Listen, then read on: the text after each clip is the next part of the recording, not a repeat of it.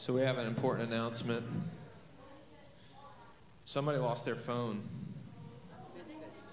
I don't know whose it is, but it's an iPhone. It's yours? Okay, how do I know that it's yours? Who do you watch on YouTube? Yeah, that's it. Good job. Right on. Okay. Are we starting? Sweet. Apparently we're starting. So it's good to see all you big boys out there. When I say that, I'm referring to everybody. I'm just kidding, kind of. So, yeah, so we're going to worship the Lord. I'm kind of tired. Are y'all tired? I got hit in the face so many times by dadgum flour sack thingies. I don't even know what that was. It was like the little pantyhose thingy. Is that what it was? Is that what it was? Okay, that's what it was. I still feel like there are those all over my back. Like I've got a few little, that thingies. Did you say whelp or welt? Whelp. Do y'all say welt or whelp? I'm hearing mixed emotions. Just so y'all know, it's whelp with a big boy P on the end. All right. So, anyways, so y'all stand with me. Let's worship the Lord together. We're gonna sing "Lion and the Lamb." 1.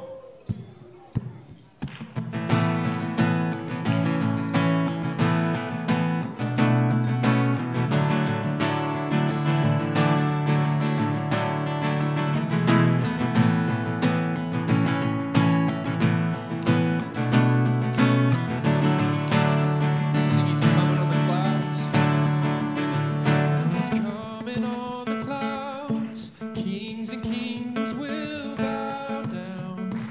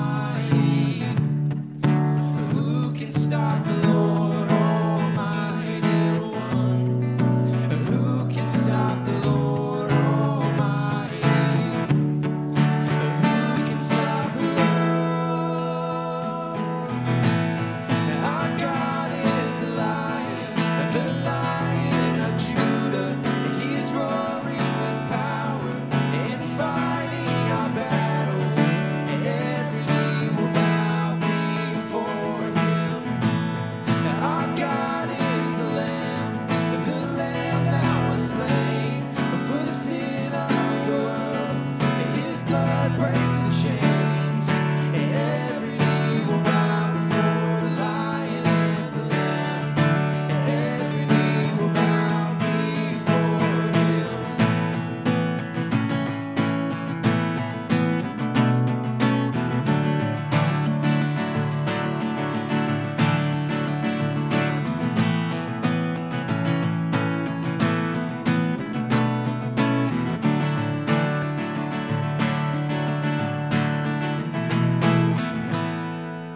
Yeah.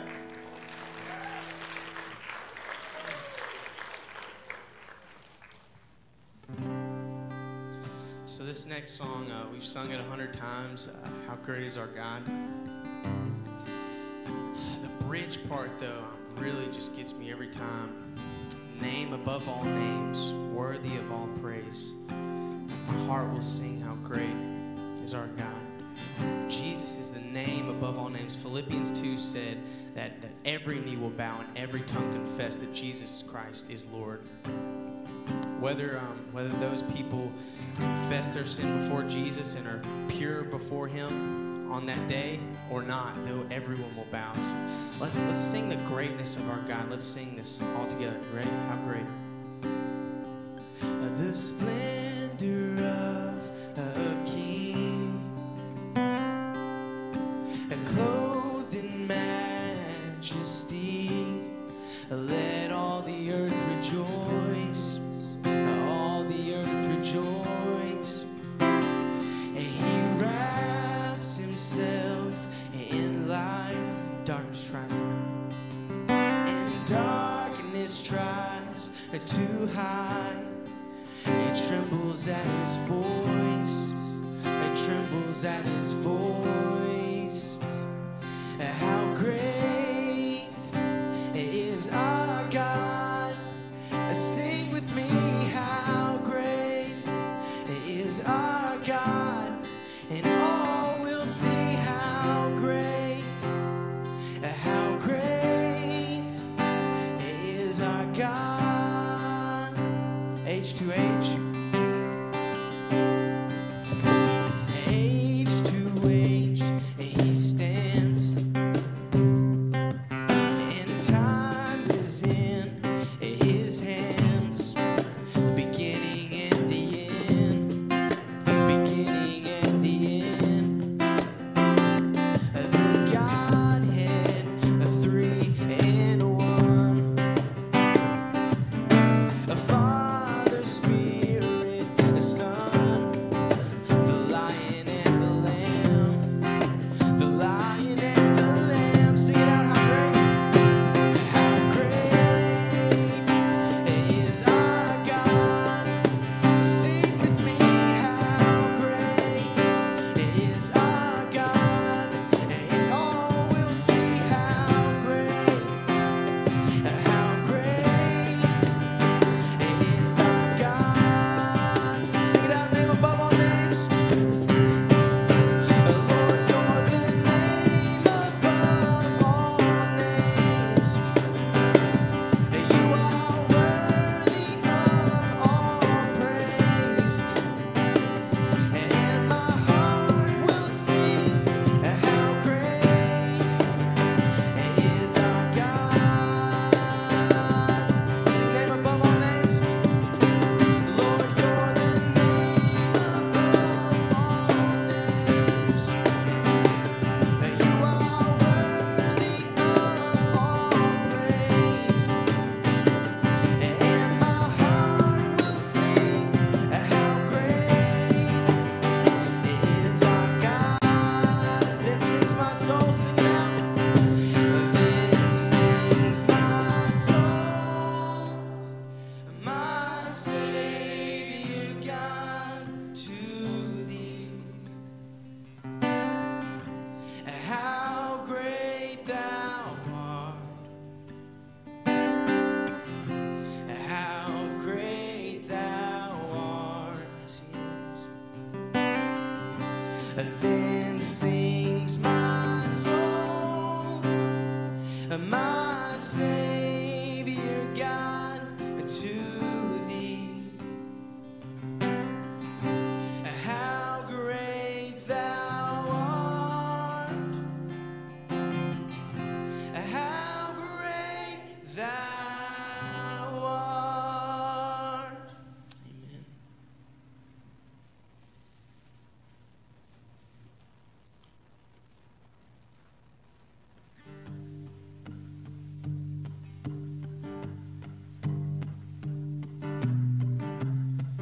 This is the first time this week that we're doing this song.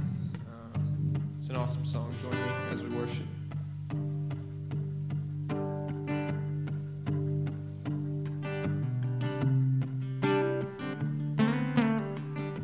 You unravel me. You unravel me with a melody. You surround me with a song of deliverance from my enemies, till all my fears are gone. And I'm no longer a slave to fear, and I am a child of God. And I'm no longer a slave to fear, and I am a child of God.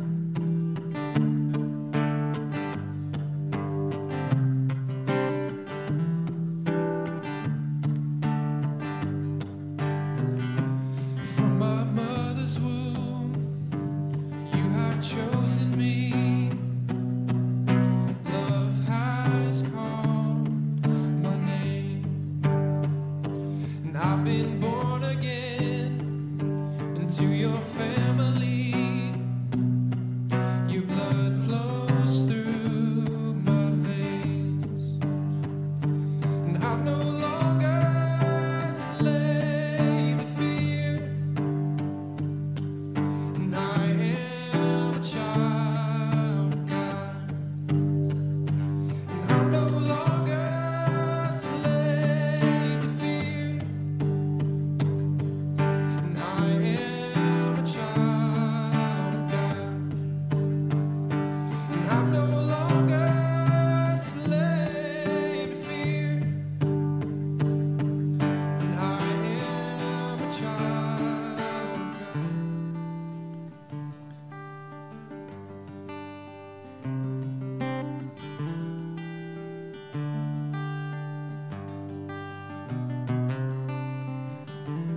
I am surrounded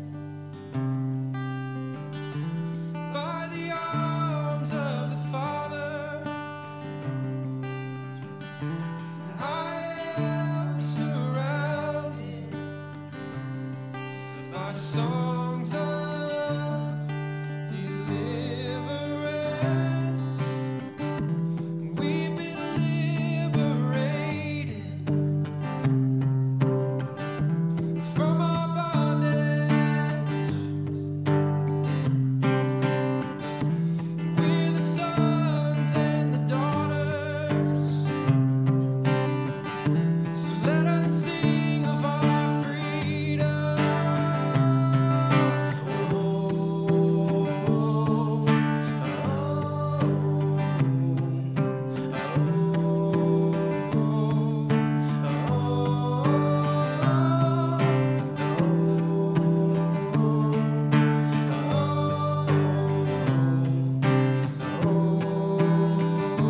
So you split the sea.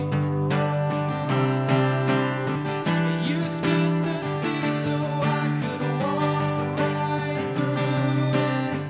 My fears are drowned in perfect love.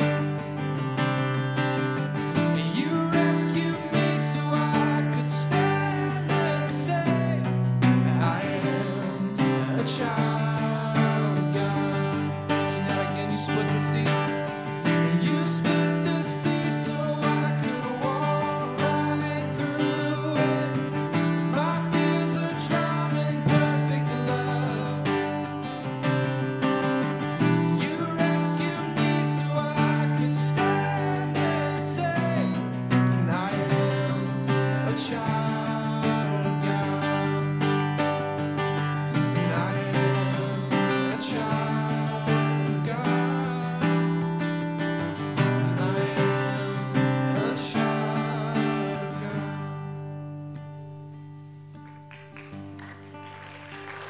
And I'm no longer a slave to fear, and I am a child I'm no longer a slave to fear. I am a child of God.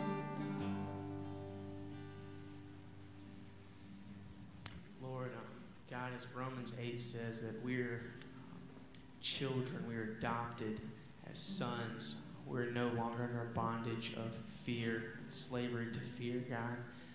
Lord, I pray for these students here and even these adults, some adults, Lord, I know I struggle with this still, God, wanting to fall back into bondage of fear, Lord.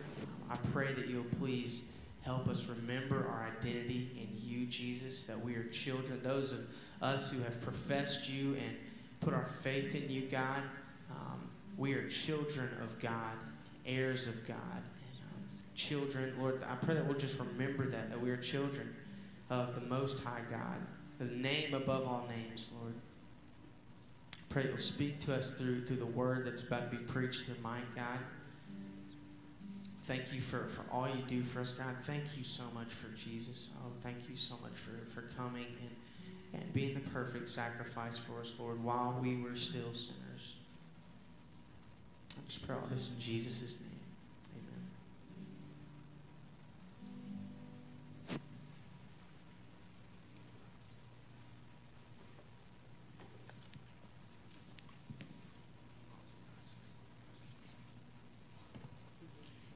Praise the Lord.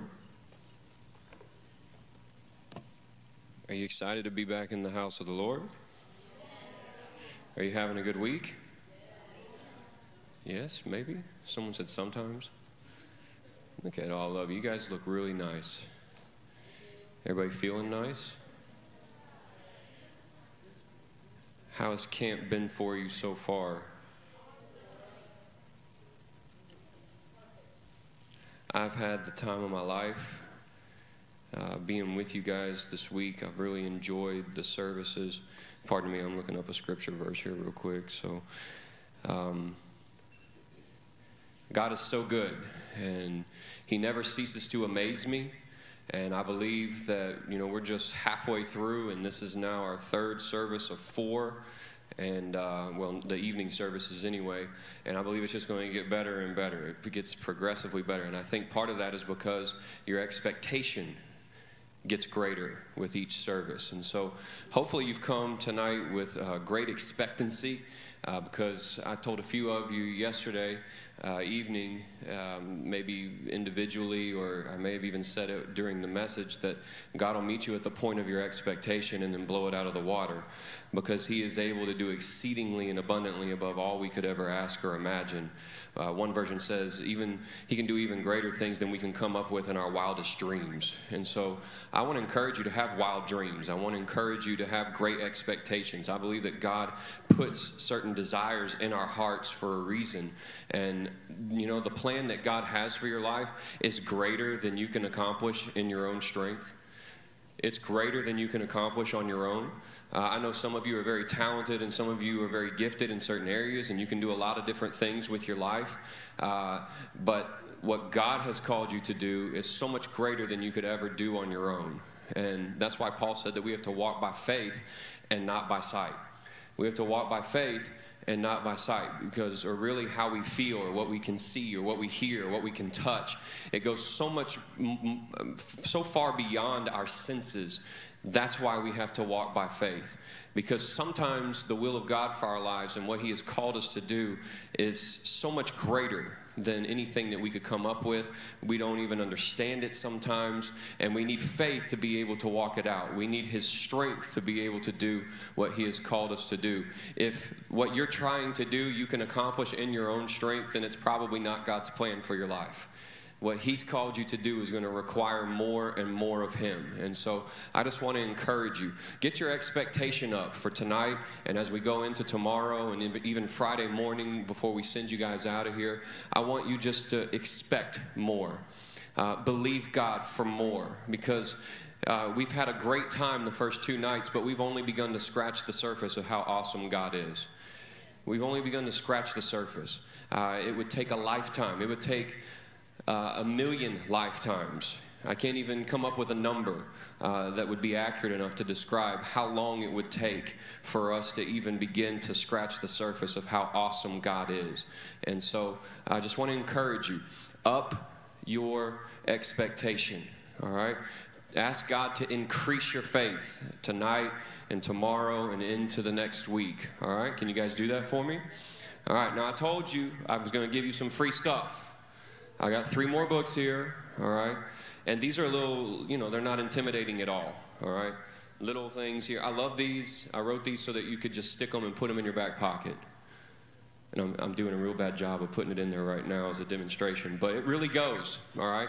And so Jack's going to come help me here. He's right at the front, whether you want to or not. If you give this to a girl, I'm going to really wonder about you. Actually, I won't. That'd be all right. You can give it to whoever you want. This is called the Love Habit. It's set up as a 31-day devotional. So, I mean, if you want, you can read it all the way through, but it's set up in such a way, you know, they say it takes 21 days to make a new habit, a good habit. It takes, like, no effort at all to start a bad habit. But to start a good habit, they say it takes 21 days. So I'm giving you 31 days. So you have 10 extra days to start a good habit of walking in love. And I love how all the boys are throwing their hands up. They need help with walking in love. So, Jack, you have no shortage of people that want that book. Here he comes. Don't give it to the same person you did last night. Don't be influenced. I don't even know what he's doing. All right. He's taking way too long. All right. These other ones are set up the same way. 31 day. Who'd you give it to? I'm raising Casanovas. I'll tell you a story about Noah's first girlfriend. You guys want to hear about Noah's first girlfriend? I should have put a picture. Is there any way to access Facebook up there? Where you guys could throw my Facebook page up there and they could see pictures of my kid that's not here? No? It's all right. Maybe we'll work on that for tomorrow. But anyway, he doesn't look exactly like me. But anyway, you could probably look if you had the book. I think he's on the back of that book, is he? Yeah, those are the only 2 I have. Anyway, his first girlfriend, so here he is. He went into, let's see, was it last year or this year? It's 7th grade, right? Yeah, 7th grade. He comes home, and I was like, how was your day? And he goes, I got a girlfriend. And I was like, first thing I said was, don't tell your mom. You know, because the dad is like, way to go, man. You're awesome. You're such a stud. You know, that's how that's how dads kind of look at it when their son. Now, if it's your daughter, I don't have any daughters, but I can imagine that if it's like your daughter gets a boyfriend, it's totally different. Like, go get my gun kind of thing. And it's totally different. I think I would be that way too, or, you know, sharpen my machete. We're going after this cat. And, you know, that kind of thing. So, but when he came, he says, Dad, I got a girlfriend. And I was like, really? And I couldn't even pronounce her name. I mean, I don't know. I think she was of Asian descent or something like that. What is it? Nimtony was her name. And I said all kinds of stuff. I was making fun of him, and it probably was wrong of me or whatever. I wasn't trying to make light of the girl. But I was like, what do you know about this girl? And he's like, I know her name is Nimtony. And I was like, what grade is she in? Oh, she's in my grade. What's her last name? I don't know. And I said, do you know anything about this girl? I said, does she go to church? I don't know. And I was like, these are important questions that you need to ask yourself before you find a girlfriend or a boyfriend. This can go for any of you, all right? We're going to talk about relationships tonight, which will be really fun. So this is a good segue into it. But, and not just boyfriend and girlfriend relationships. It's going to be all relationships, okay? But anyway, he doesn't have any answers for me except, you know, talking to a guy sometimes, a teenage boy, is like talking to that wall over there.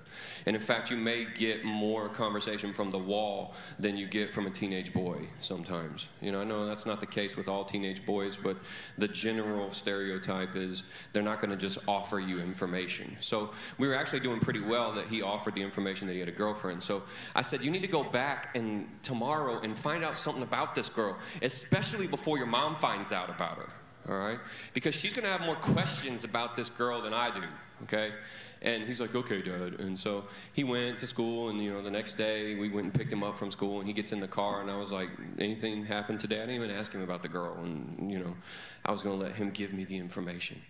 And I was like, what happened today? And he goes, I don't have a girlfriend anymore.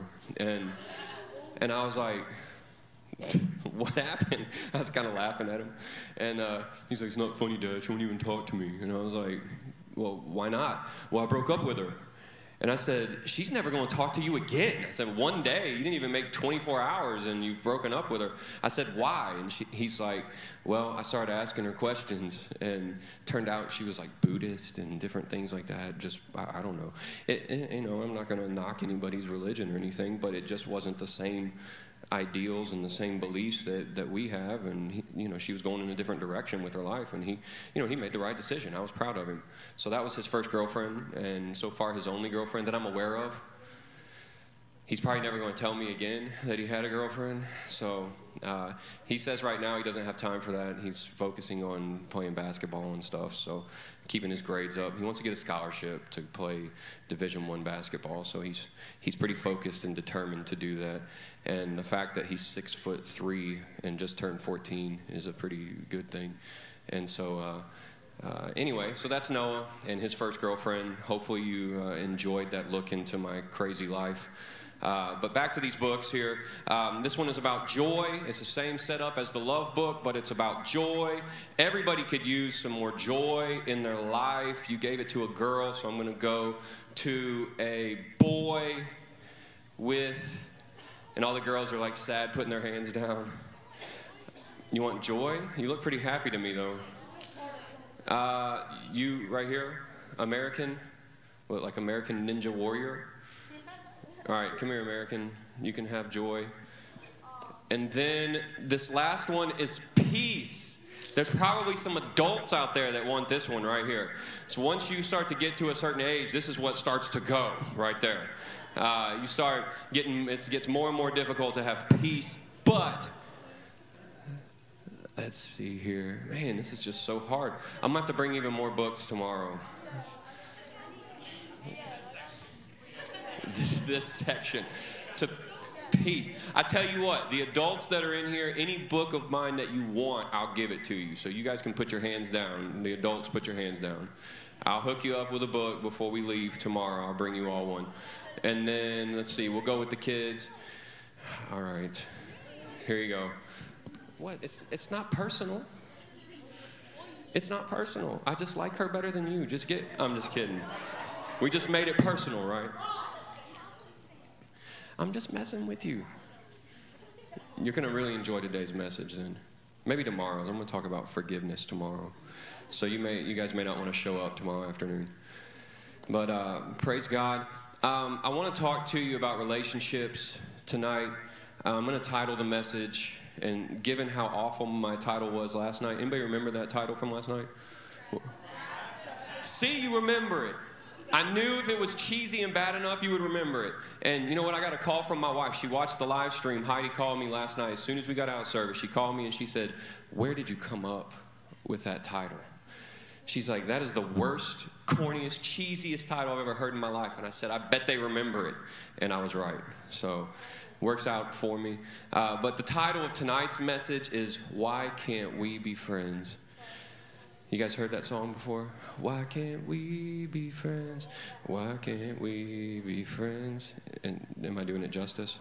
Why can't we be friends? Why can't we? All right, you gotta find that on iTunes tonight and make sure you download it. I don't know what the rest of the song says. That may just be it. You can YouTube it. I don't YouTube very much. But how many of you enjoyed the service last night? What about Monday night? But last night was kind of unique, right? Especially there toward the end. I wanted to talk about that just for a second because I think we can carry what was said last night over into tonight as well. Go ahead and put your hands down, man. You all right? Airing out your armpits? Hope you got some deodorant in there. But Last night, I know a lot of you came up. I had several students come up to me, or youth come up and ask me, and even had some adults come and say that you went back and you talked with your groups and about the service last night and asked some different questions about, man, was it accurate and did it really resonate with you and hit home? And everything I heard was it was right on, okay? And there was questions like, how did you know? And to be honest, I don't remember anything I said to any of you last night. Mostly because, maybe a few of you, but mostly because there's just a bunch of you. And, you know, this morning when Justin was talking, I want to explain, you know, how something like that happens, all right? Because when you walk with the Holy Spirit, you can be in constant communication with Him at all times. And, you know, He speaks to us far more than we listen. You understand?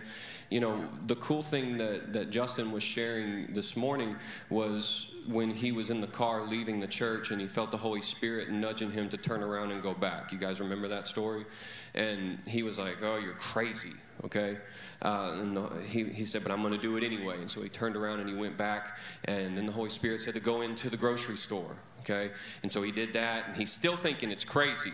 All right? And some of you probably thought I was nuts last night. And I'll be honest with you, I thought I was nuts too. Okay? And then the Holy Spirit said, go get in line. And, you know, I thought it was funny because he got into the line and he didn't have anything to purchase. And so, you know, you're really crazy when you're going to do something like that. And so he gets into the line, and then the guy walks up to him and they begin to talk, right? And I believe that God orchestrates those kinds of things. And if we're not listening to the Holy Spirit, then we miss out on opportunities like that. And I believe the same thing happened last night, just in a different way.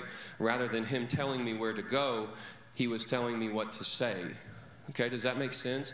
You can be in relationship with the Holy Spirit in such a way that He will speak to you, you know. And when He speaks to you, He's really, you know, the Bible says that He is testifying on behalf of Jesus. That the Holy Spirit is Jesus' mouthpiece to you. You know, I know we talk about how Jesus is in our heart when we receive Christ, but really it's the Holy Spirit that lives on the inside of us and dwells within us. Jesus is sitting at the right hand of the Father in the heavenly realms, is what the Bible says. And the Holy Spirit is the one that's on the inside of us. That's why Jesus said before he left and before He was crucified and went to heaven, that's why He said, it's good for me to go. In fact, He said, it's better that I go so that I can send the Comforter, the Holy Spirit, so that He is going to make His home in your heart, all right? You've heard it said that we are temples of the Holy Spirit, right? And that means that if we listen close enough, He'll talk to us. And He'll give us direction, and He'll give us words to say. You know, in situations like Justin was talking about this morning, He'll lead us and tell us where He wants us to go, but then He doesn't just hang us out to dry. He'll also speak to us what He wants us to say, right? And that's what happened last night. And I'll be honest with you, that was not what I was expecting to do. I really sensed that He wanted me to just kind of look at each one of you in the eyes like I am right now and say something general about the entire group, okay, and encourage the entire group. But when I got into it and began to make eye contact with you and talk to you, He began to say certain things to certain people, and that's how it happened. Nobody called me and told me who you guys were or what you're going through or what your personality is or anything like that. And to be honest, I hadn't spent enough time with you to even begin to pick up on all that myself. And so that's what happened. If we will stay in contact with the Holy Spirit, He will lead us, He will guide us, He'll help us in our decision making, right? He'll give us the answer to certain questions that we have. And if we don't believe that, then, you know, what are we really doing? We're playing a guessing game and trying to follow after God's will for our lives, right? There has to be something more. There has to be, and it's the Holy Spirit. He lives on the inside of you, and He lives on the inside of me. That's what's so cool. You know, Jesus, when He was a man walking this earth, you guys believe He was a man walking the earth, right? When He was a man walking the earth, He could only be in one place at a time, right? So if we wanted to have a meeting with Jesus back then, and we all wanted to hear what He had to say, right, then we would have to all cram into one space where Jesus was at. You know, and that's why when he was sitting and he was teaching the crowd at a house, and, you know, there were people even outside trying to get in, and those 4 guys with their paralyzed friend on a mat went up on top of the roof of the house Jesus was in. They dug a hole in the top, right, and they lowered their paralyzed friend down to the feet of Jesus. There were so many people there, and there were, you know, the only way to see Jesus and to hear him was to be right there in his presence.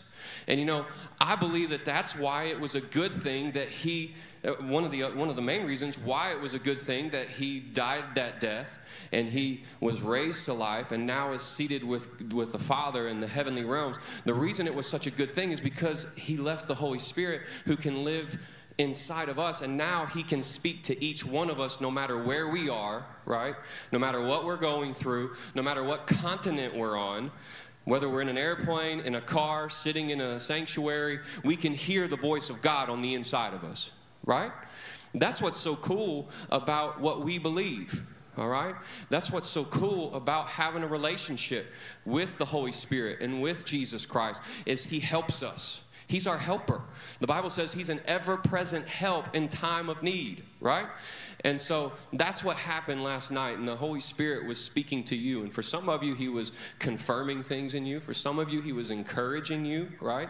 For some of you, he was restoring hope, and he was giving some advice, and whatever was going on, that was just like, you know, his way of saying, you know, you're my child, and I want you to hear what I have to say to you tonight.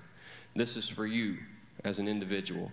And he will help us in every area of life, including our relationships.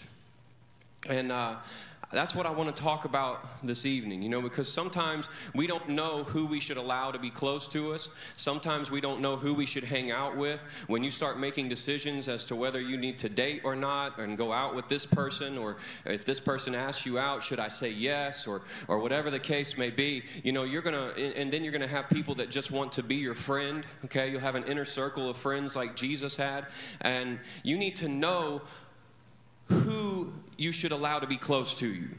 It's very important for us to be serious when it comes to choosing our friends. Are you guys with me on this? I want to pray for you, and then we're going to go right into this. It's going to be very practical, but I believe that it's going to help you. I wish that when I was a young person, I would have had somebody share this kind of a message with me. Because being a teenager is one of the most difficult times of life. And we've talked about it a little bit on Monday night and Tuesday night, but you have so many different things and so many different people pulling at you and trying to sway you and trying to get you to do this and try to tell you that you are like this, and this is who you're going to be, and this is what you need to look like, and you know, you have so many different things and so many different people that are tugging on you that it can be a very, very difficult time and a very stressful time and a very tiring time of your life. And so I want to help you out. Is that okay? No? You're like, I don't want you to help me with my friends. It's all right. I'm going to help you anyway. All right? So let's pray. Lord, I thank you for every person in this place under the sound of my voice. Once again, I know that it's not by accident that we are here, but it is by divine design. And so, Lord, let your kingdom come and let your will be done on earth as it is in heaven. Lord, we just submit ourselves to you right now. We open up our hearts to receive from your word. We open up our eyes to see and our ears to hear whatever it is that you desire to show us, whatever it is that you desire to tell us. We say, let your will be done in this place tonight. Lord, let your anointing be on my life. Lord, that the things that I say would not be my own, but they would come directly from you. Jesus, may I be your mouthpiece tonight. May I say your words, and may I say them in a way that you would say them, Lord. And I give you all the glory tonight, give you all the honor for what you are about to do in this place, in your precious name. And everybody said, amen. I'll say this to you. Monday night, I said that you matter. You remember that? You matter. And you matter so much that your friends matter. Your friends matter. And listen to me carefully. Who you choose to surround yourself with can either make you or break you. And, you know, you can apply this as you get older too, but I'm going to try and help you not make some of the mistakes that I've made. And maybe there's some adults in here too that can testify, you know, I wasn't the wisest in my decision making when it came to my friends. And maybe you can learn from some of the things that we've been through and not have to repeat the same mistakes. In 1 Corinthians chapter 15 and verse 33, and I quoted it last night, but I didn't stay in it very long. It says, "Do not be misled. Bad company corrupts good character." Do not be misled. Do not be misled. Now, when I was looking over this and studying it in detail this afternoon, for whatever reason, this really stuck out to me, these first 4 words. Do not be misled. And what that said to me was, don't get off track. Don't get off track. God has a plan. God has a purpose for your life. He has a perfect will for you. He's got some things that He has called you to do. You know, we said that you are God's masterpiece. He created you anew in Christ. The last part of that verse is so that you can do the good things that He planned for you in advance to do. So He's got something good in store for you. He has a great plan. It's a plan to prosper you and not to harm you, to give you hope and to give you a future. You know, God has already written your biography, all right?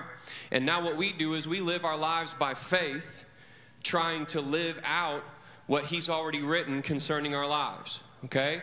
So by faith, we're trying to follow that path and stay on track.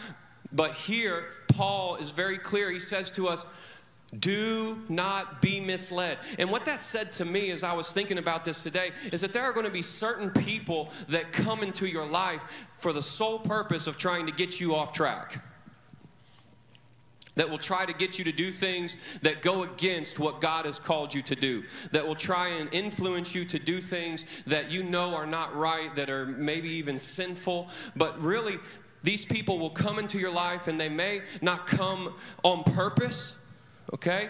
Maybe they're well-intentioned individuals, and they'll tell you what they think, and they'll tell you how they would do stuff. But just because somebody tells you what you think doesn't mean that it's what God thinks. Okay? And so there will be people that come into your life that pull on you, that push you to do certain things, that tell you things that are contrary to what God has called you to do, and they are there for the intent to mislead you, to try and get you off track. The enemy of your soul knows that the plan that God has for you is so great that he will use people to try and get you off track and to do what you know is not right. And so that's why, one of the reasons why it's so important for you to know who you are in Christ. What I talked about last night. It's so important for you to know how valuable you are and how valuable you are to the kingdom of God. It's so important for you to understand, and it's so important for me to understand how valuable our lives really are, because there are some people that are going to try and get you off track and get you to do something that is contrary to the will of God. Do not be misled. Bad company corrupts good character. Have you ever had bad company at your house before? I got to tell you a story. Lord have mercy. Our house, we keep things really clean at our house for the most part. My wife is very particular about things. She's not like over the top nuts or anything, okay? I don't want to paint a bad picture like she's OCD. Like, dear Lord, who threw these on the floor? Okay. She's not going to be like that. But we like to keep things picked up. We like our stuff to be where it's supposed to be. We vacuum every week, and we do this and that. We'll clean the house every couple of weeks or whatever we need to do to keep things nice and tidy. And we like our pictures to hang straight on the wall and stuff like that. And, you know, if one gets crooked, we're not going to be like, who did this? We're just going to kind of slide it back into place and keep going on with our lives. There's just something about neatness and order. We like an organized house, okay? And we understand that when people come over, they don't have those same ideals. And I remember, you know, I'm not the most handy person in the world when it comes to doing things around the house. I don't mind trying stuff, but I usually end up breaking stuff, all right? And you know, I'm not going to go in and because I know how much things cost to fix if you break them. And so I don't go in and do like major projects or renovation projects in our house. You know, there's some things that we'd like to do to upgrade our bathrooms and stuff like that. And so I called a guy from our church who does that kind of work. And he was like, yeah, I'll come and I'll check out what you've got. And you can tell me what you think. And I'll give you an estimate and all this. And I was like, okay, cool. You can come over after school. And, you know, this is what time we normally get home. And so here he comes, probably about 6 o'clock in the evening. And he brought his son with him. And I was thinking, well, that's harmless, right? And his little boy, he's like 3. I'm thinking, okay, these guys go to our church.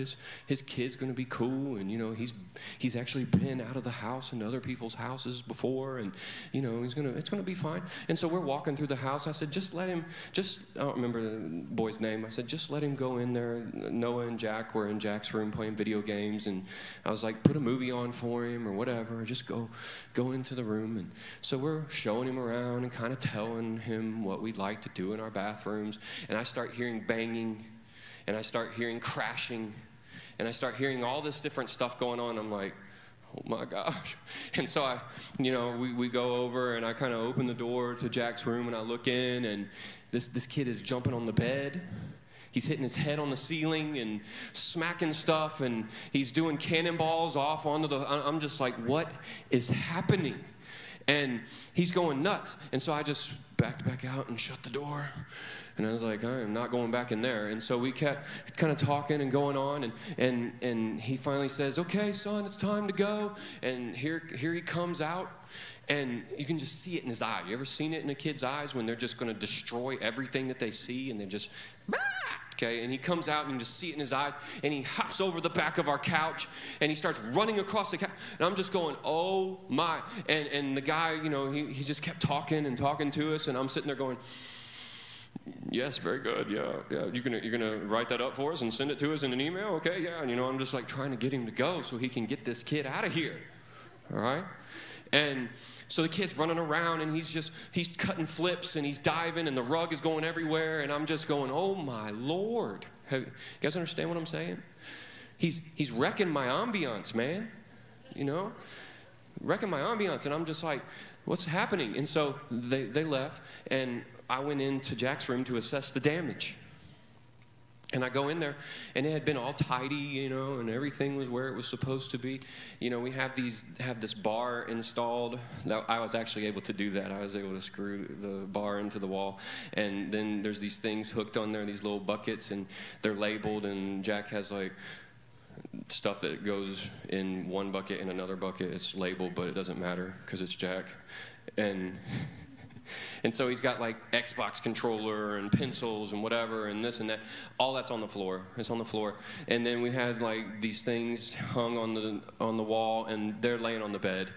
Big, you know, from Hobby Lobby, just completely thrown off the walls. And I was just like, what has happened? How could something so small create so much destruction?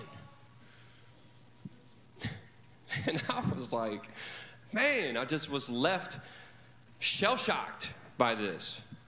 So we started, you know, I went and got the level and nails and whatever else and started putting the house back together.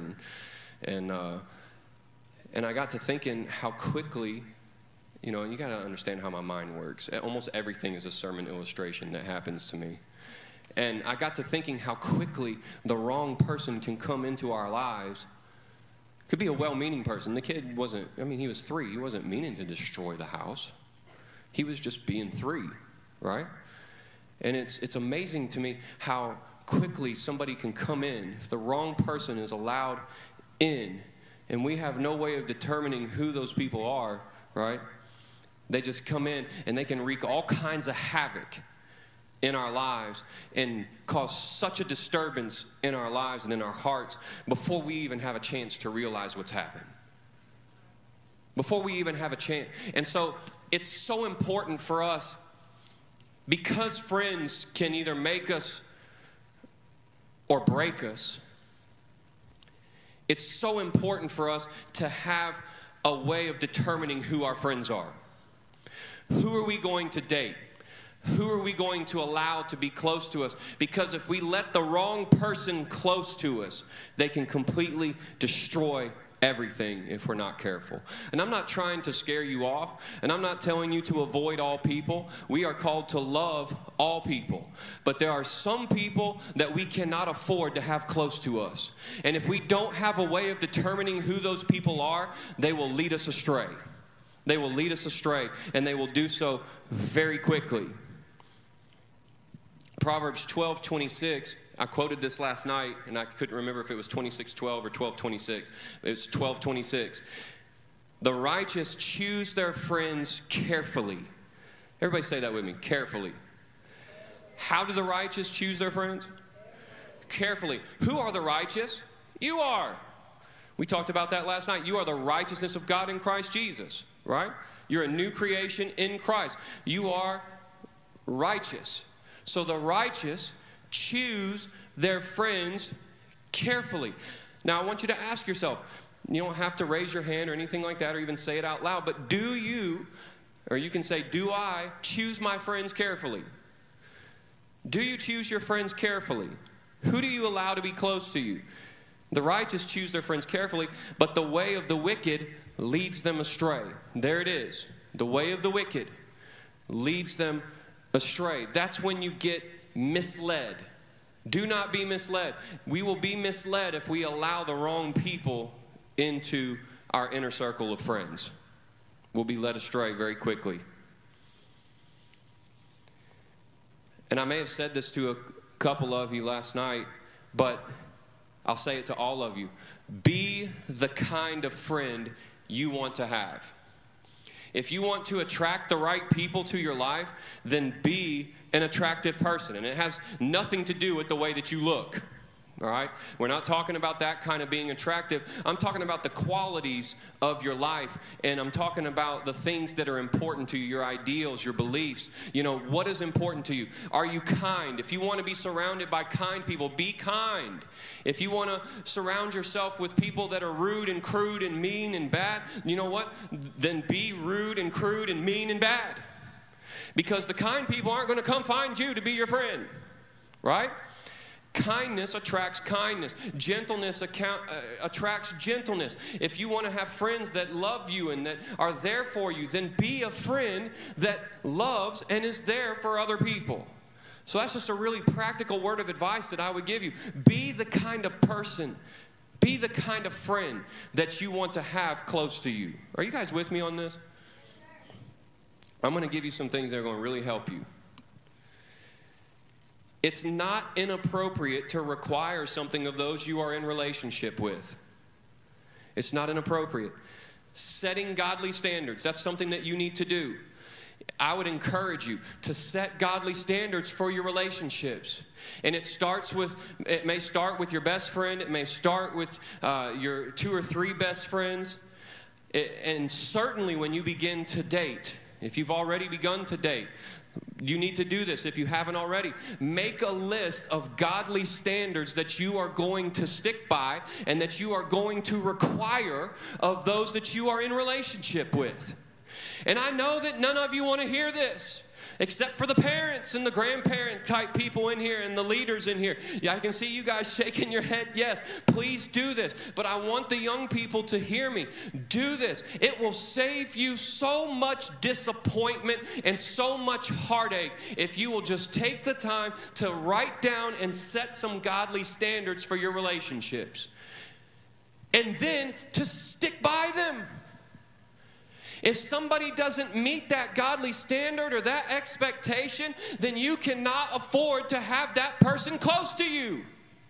That's what it means. The righteous choose their friends carefully, not foolishly. And I believe the most foolish thing that we can do is just invite anybody and everybody to be close to us.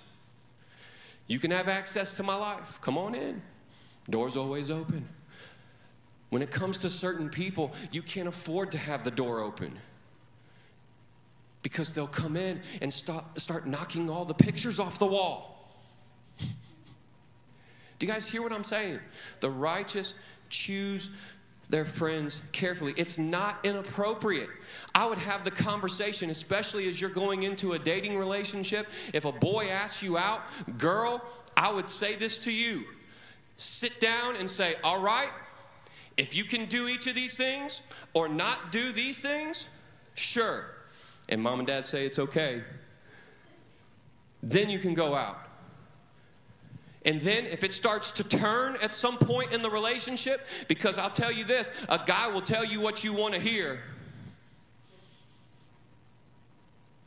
And guys, you're not immune to this either. A girl will tell you what you want to hear in order to get that date.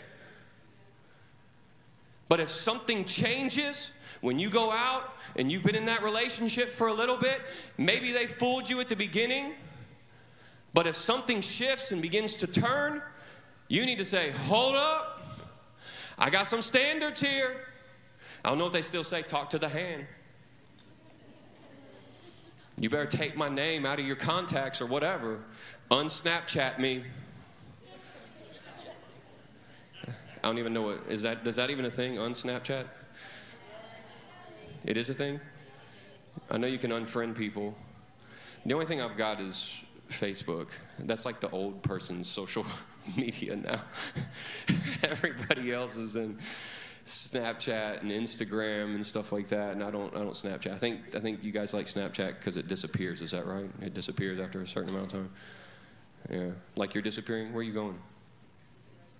Oh my Lord, you could never be a teacher. I'll tell you that much.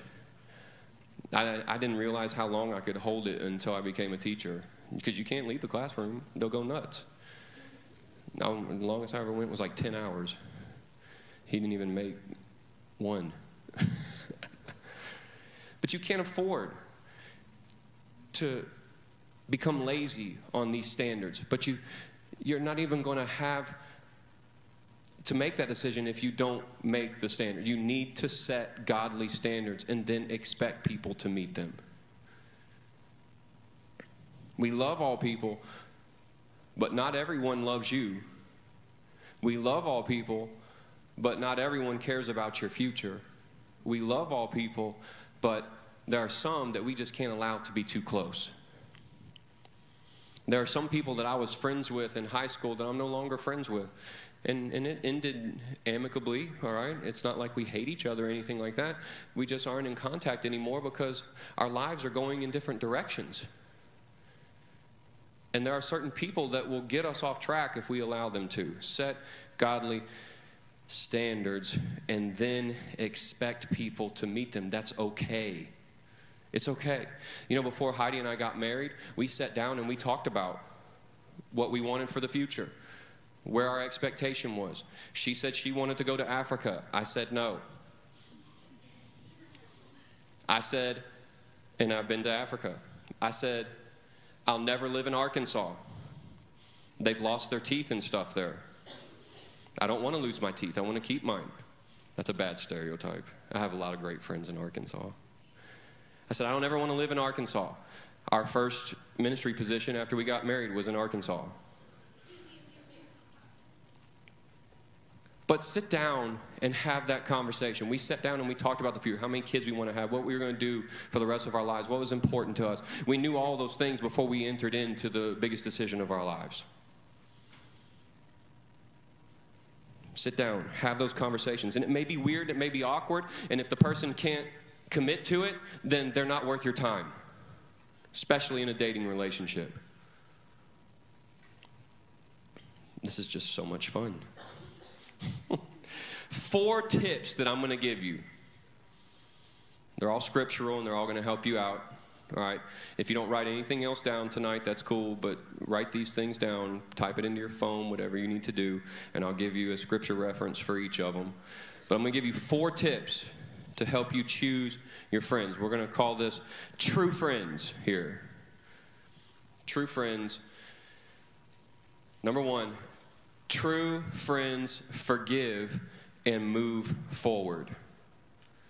True friends forgive and move forward. In Proverbs 17:9, it says, you will keep your friends if you forgive them, but you will lose your friends if you keep talking about what they did wrong. true friends forgive and move forward.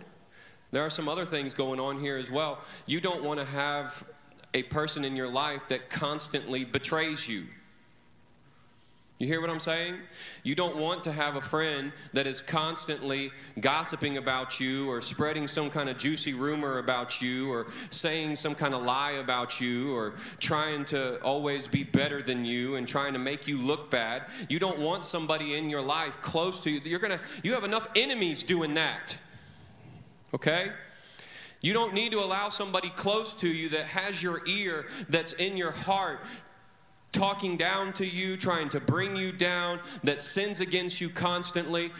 You need to forgive them and move on, absolutely. But you also need people in your life that will forgive you and move on. All right? There's a couple different things that we're tackling right here. You don't need to have people that are just constantly offending you close to you, okay? But also, you need to have people in your life that will forgive you and move on when you make mistakes. Now, that doesn't give you a license to be a bad friend, but you don't want to have friends that are always holding something over your head or always holding a grudge against you or always looking at you the wrong way and talking about you the wrong way. You need to have friends in your life that forgive and move forward, and you also need to be a friend that forgives and moves forward. Do you hear what I'm saying? And when somebody wrongs you, don't just keep talking about it. Because if you keep talking about it, it will never die.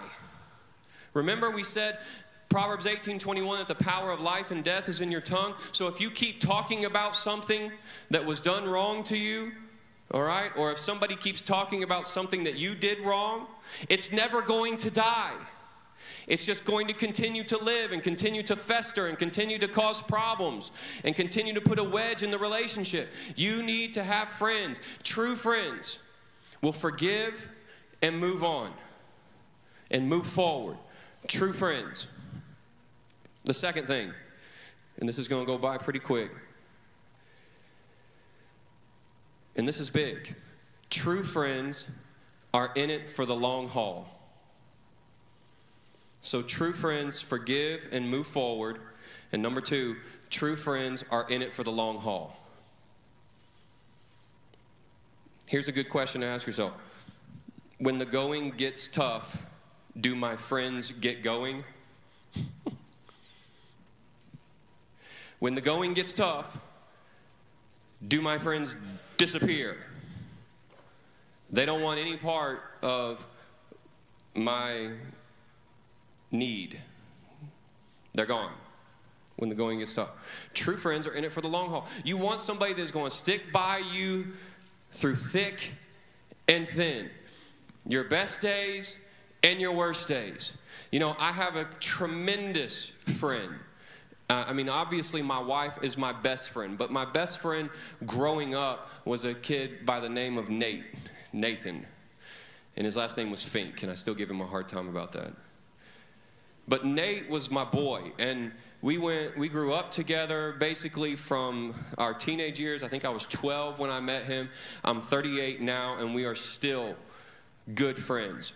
We haven't lived by each other for over 20 years, but we are still good friends. He's one of those that I can call up. I remember one time, you know, we were always there for each other. I remember one time we went to play basketball at the park, and we were playing 2-on-2 basketball. It was me and him versus these other two guys. And one of the guys was really big. He's like, could like pick us up and slam us kind of person. Because I was tall, but I was scrawny, kind of like now, okay? And so we were playing basketball, and we were both pretty good, and the other team was pretty good, and we were going at each other, and we're playing. And my friend Nate, he just had this thing about fouling relentlessly. He fouled. And he thought just because we were playing street ball that everyone was cool with you just fouling the mess out of them. And so he would do this thing. Get up here, Jack. He'd put his arm like this. Pretend you're dribbling the ball. He's like dribbling, okay? You're so good at this. And my friend Nate would come up, put one arm behind the kid with the ball, and then swing his other arm like this. And, Hart, thank you. That was very good. Wonderful, wonderfully done. And he would just foul the mess out of him. Well, the kid kept saying, stop, stop, stop. And so my friend kept fouling the mess out of him. And finally, this guy got enough of it, and he picked Nate up by the collar of his shirt and lifted him up off the ground like this. And I was like,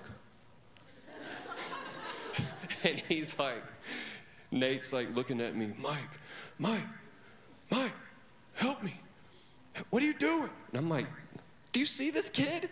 He's like, yes, I see him. He's picking me up. And the kid started, my friend wore glasses, and the kid, I don't know, he had something against hitting people with glasses on.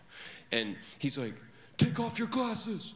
And Nate's like, no. And he's going, take off your glasses. And Nate's looking at me like, what do I do? What do I do? Help me, Mike. And I said, don't take off your glasses. And I was there for him. I had great advice for him. I didn't mess with the kid, man. He would have killed both of us.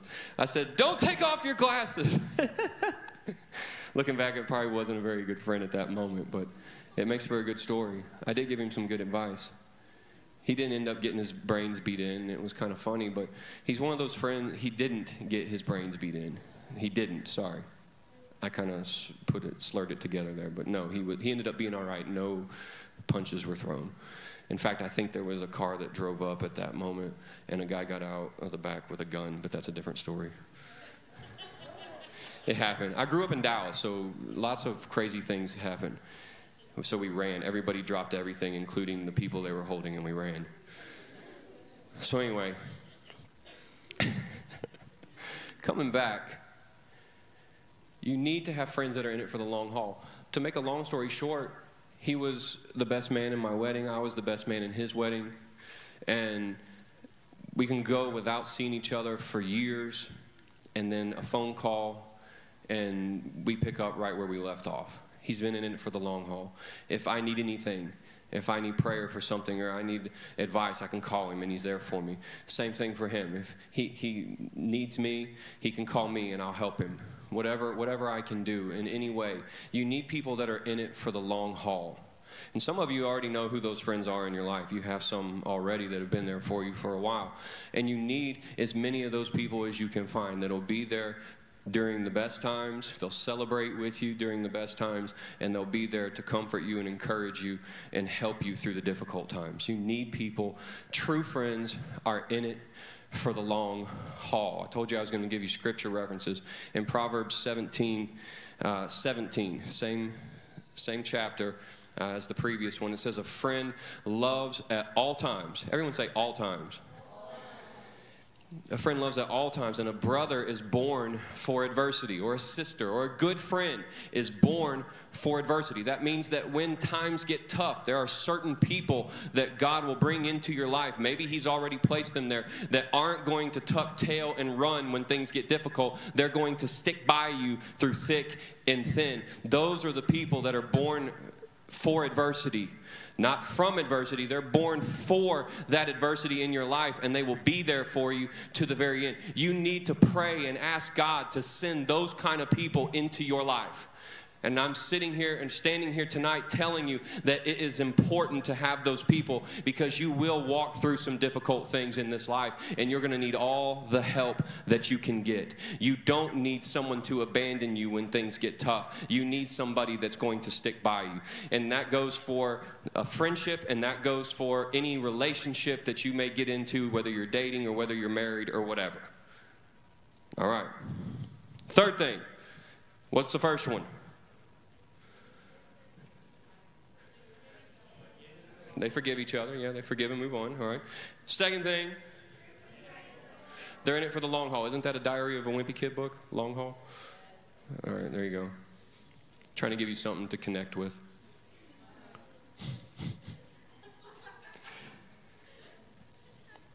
Third thing, true friends are givers. This is so important. True friends are givers. Every relationship needs a healthy balance of giving and receiving. However, some people who come into your life do so for the sole reason to get something from you. They're called takers. And they will take. They'll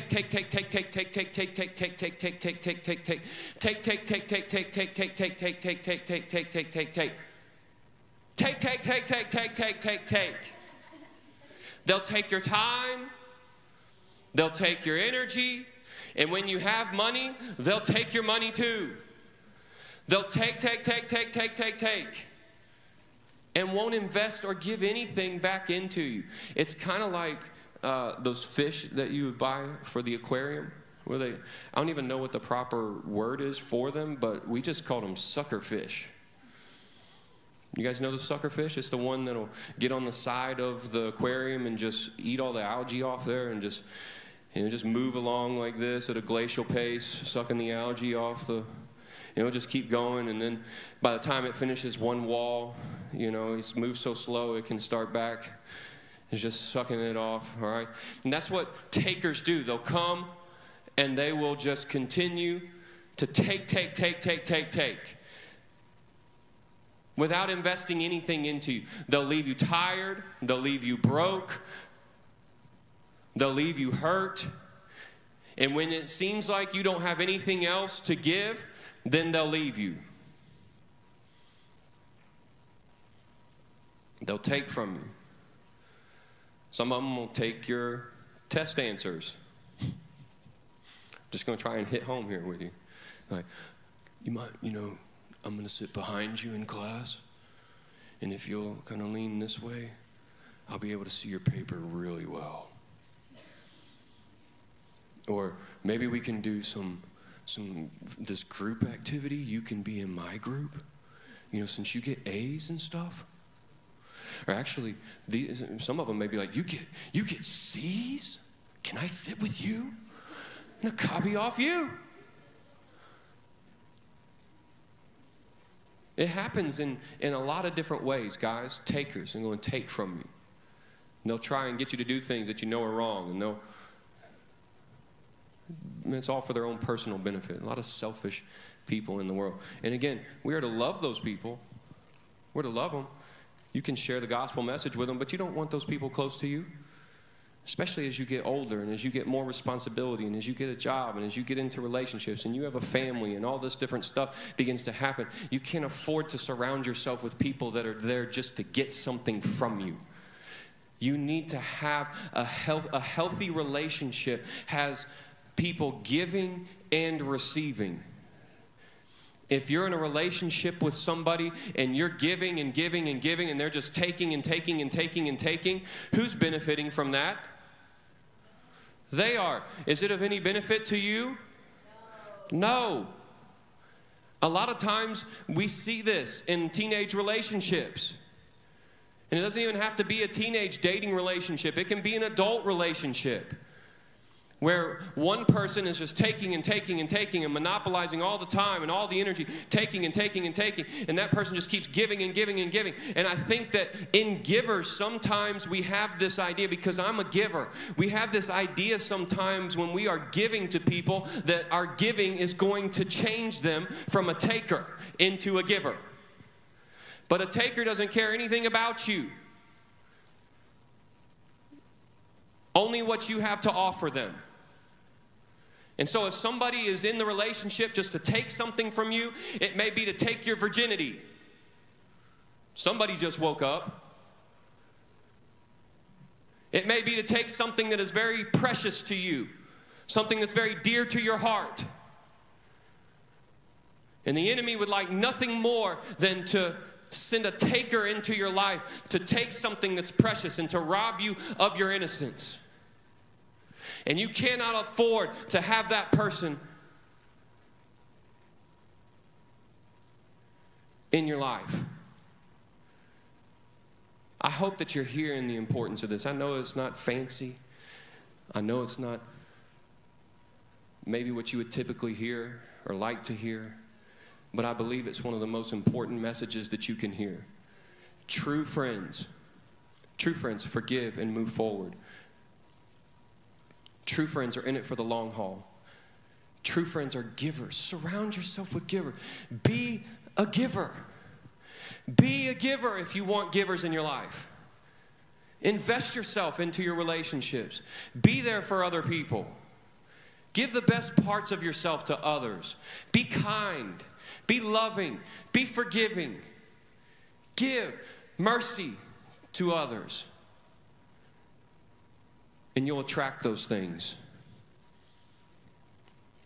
All right. Last one. True friends will hold you accountable. I saved the best one for last. True friends will hold you accountable. You know, the enemy will send certain people into your life to get you off track, but God sends certain people into your life to keep you on track or to get you back on track. Aren't you glad? Proverbs 27:6, I really like this verse. It says, faithful are the wounds of a friend, but the kisses of an enemy are deceitful. Let me say it again, and I'm going to explain it to you here real quick. Faithful are the wounds of a friend, but the kisses of an enemy are deceitful. Another version says it like this: you can trust a friend who corrects you, but kisses from an enemy are nothing but lies. I like this first part. You can trust a friend who corrects you. What does that mean? That doesn't mean that when you speak incorrectly, your grammar is wrong, that they come up and go, it's not sended you, it's sent you. That's not the kind of correcting I'm talking about here. I'm talking about if you get off track, all right? If you begin to do things that are wrong, you know, that go against the standards that you have set, the godly standards that you have set for yourself, if you begin to venture off of that path of what God has called you to do and what you know is right, you need to have somebody in your inner circle that doesn't matter what you think if they tell you the hard truths about yourself. You need to have a friend, maybe even multiple friends that are close to you, that they are willing to risk your friendship to tell you the truth. Do you hear what I'm saying? You need to be willing, and I'll say it again. You need to have a friend that is willing to risk the friendship just to tell you the hard truth about yourself. We need those people in our lives that we trust. You can trust the correction of a friend. It says that faithful are the wounds, all right? It said faithful. It's talking about wounds. Let me say it again. Faithful are the wounds of a friend. Faithful are the wounds of a friend.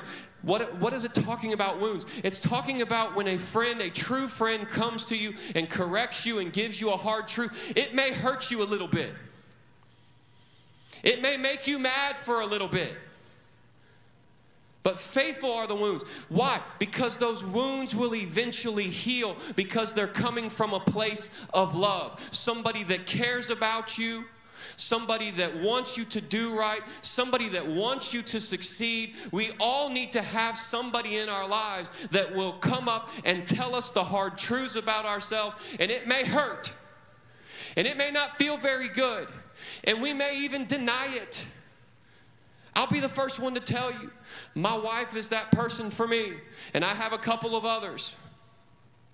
And I know that when Heidi comes to me and she says, we need to talk, because I've noticed something about you. It's not a reason for me to go get divorce papers or to start questioning the relationship or be like, what have I done? She's going to leave me.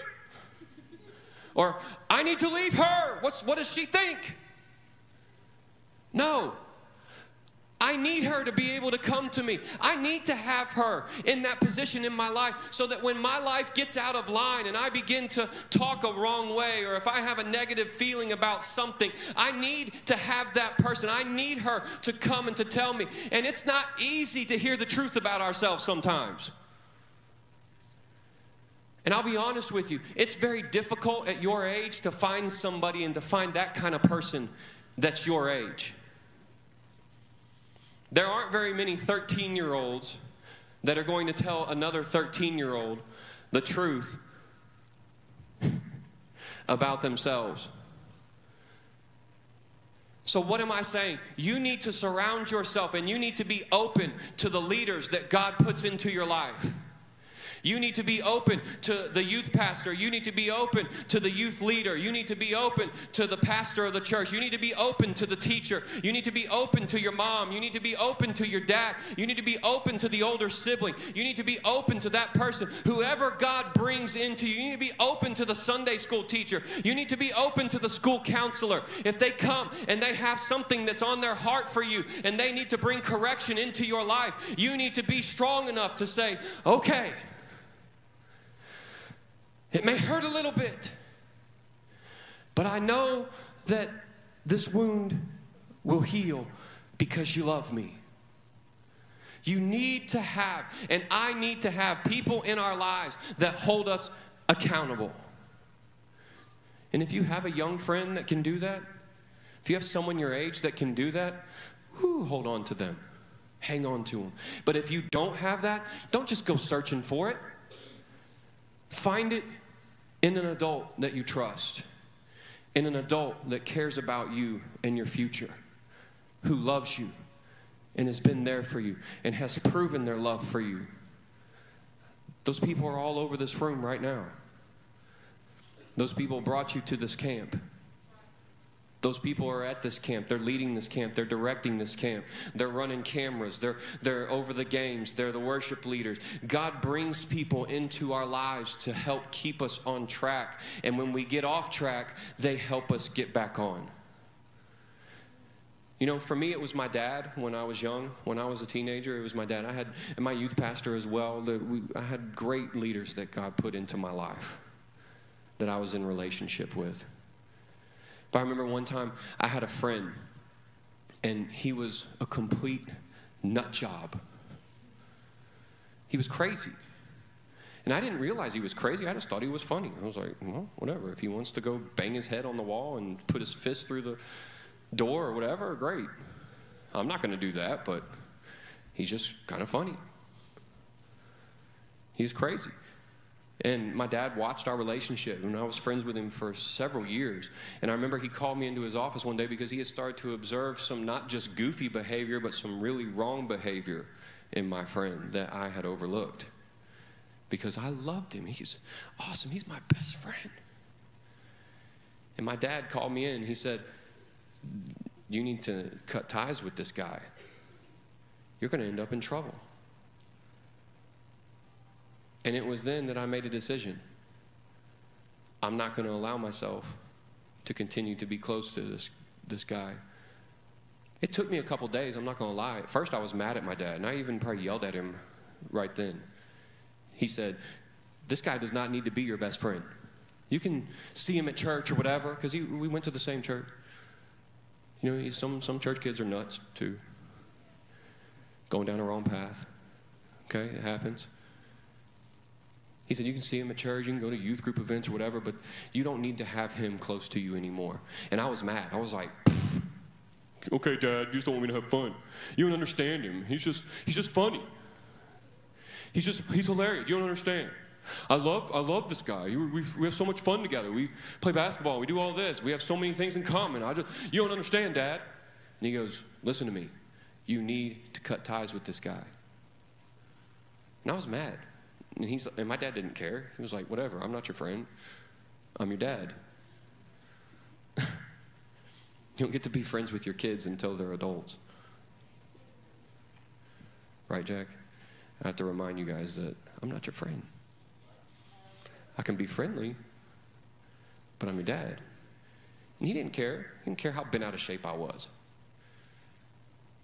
But I went and I thought about it because, why? Because I valued my dad's input.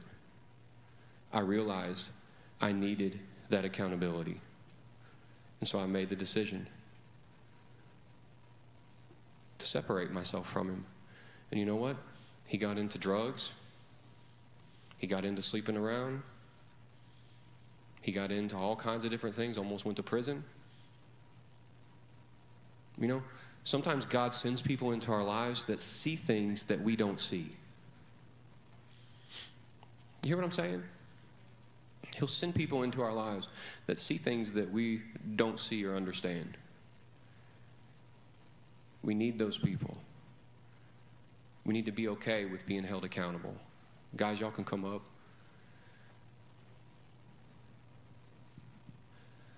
I know this hasn't been a super fancy message,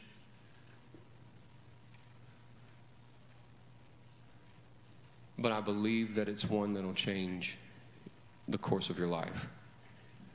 True friends forgive and move forward. True friends are in it for the long haul. Right? Thank you, Logan. True friends. What's the third one? I've asked you the first two. What's the third one? True friends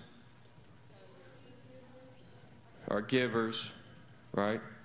And then the last one, true friends will hold you accountable. And again, if you want to attract these qualities in your friends, be this kind of a person. Be willing to forgive and move forward.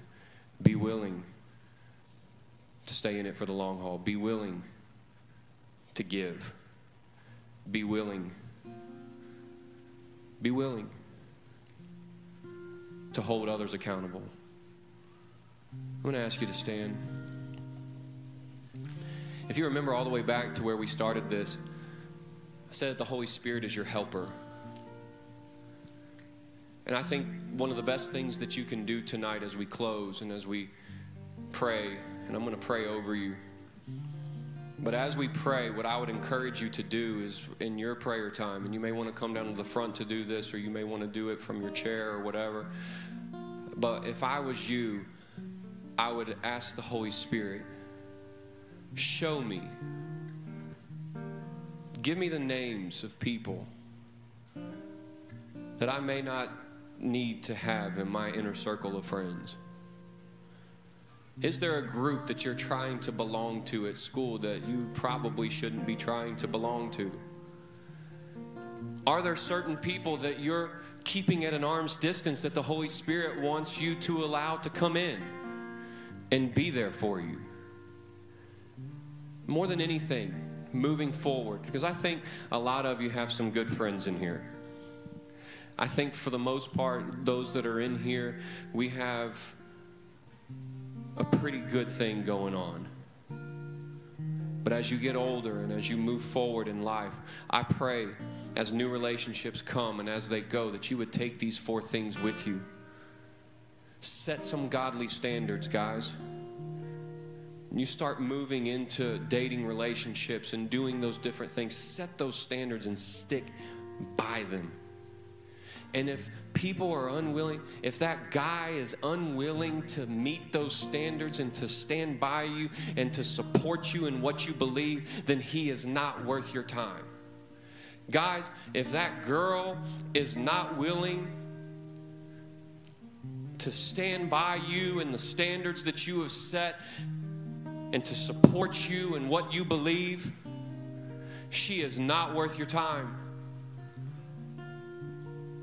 You're just going to end up being led astray. And don't missionary date. You know what missionary dating is? You've probably heard about it before. Missionary dating, you're saved, and the person you're going to date is not. You're going to date them and try and get them saved. More times than not, that's not going to work. Be a friend, be an acquaintance, share the gospel with them, but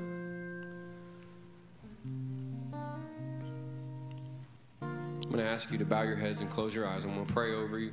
And I want you just to be honest with yourself as I pray, and then we'll go into the last song, and you can worship or pray from your chair, or you can come down to the front. But I believe as I pray that the Holy Spirit is going to begin to talk to you about your relationships. In much the same way that he spoke to each of you last night, he spoke through me to you last night. He can speak the same way in your heart, directly to you. You just have to be open to hearing his voice. So as I begin to pray, I want you just to give the Holy Spirit access to you. Open up your heart. Let him speak to you. Lord, I thank you for every single person in this place under the sound of my voice, every young person, every young adult, every adult counselor, youth pastor, leader that's in this place. Lord, we just open up our hearts to you right now. I pray that you would begin to speak to us. Lord, that you would give us a spirit of wisdom and revelation in the knowledge of you, that you would begin to show us, Lord, reveal to us who we should be in relationship with. Lord, give us discernment. Lord, that we wouldn't go blindly into our relationships. I pray that you would give us the discipline. Help us to discipline ourselves, Lord, to set standards and then to stick by them. Lord, that we wouldn't just allow anybody to come too close. Lord, I pray that we would take the things that these 4 truths, God, that we've heard tonight. I pray that we would take them and that we would apply them to our lives and we would apply them to every relationship. Lord, that those that we allow to be close to us would be the ones that you would have be close to us. Lord, we want to be in relationship with those that love us, that forgive and move forward. We want to be in relationship with those that are in it for the long haul. We want to be in relationships with those that are givers and that hold us accountable. God, bring those people into our lives. If we don't have them already, God, I pray that you would set up appointments, God, that we would have those people. Each one of us would have those kinds of people in our lives. Lord, for those that are here and that they don't have somebody that holds them accountable and that tells them the hard truths, God, I pray that you would bring that person into their lives. Lord, we need that accountability. Those people that will help us stay on track and then to get back on track when we're off. Lord, we just surrender ourselves to you tonight. I thank you for your word. I thank you for every single young person in this place. Lord, may we take this word and hold on to it. In Jesus' name, amen.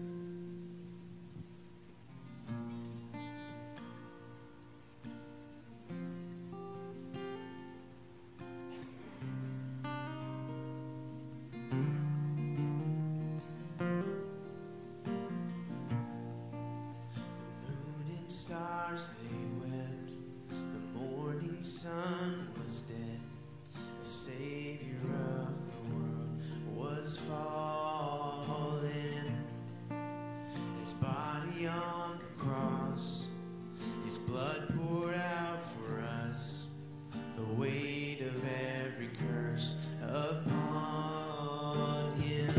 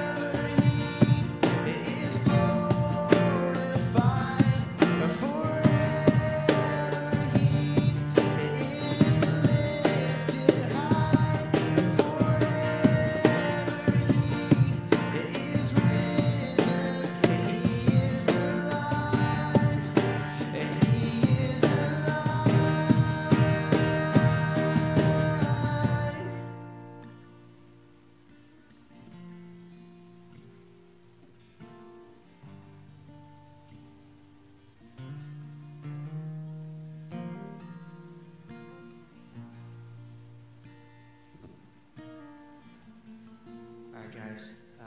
At this time, we're going to go ahead and dismiss to our church groups, same locations that it's been all week. My challenge is to share what God's been doing in your life this week. I know that He's been moving. Let's use this time to come together as a church and to share what God is doing in our lives. Y'all are dismissed.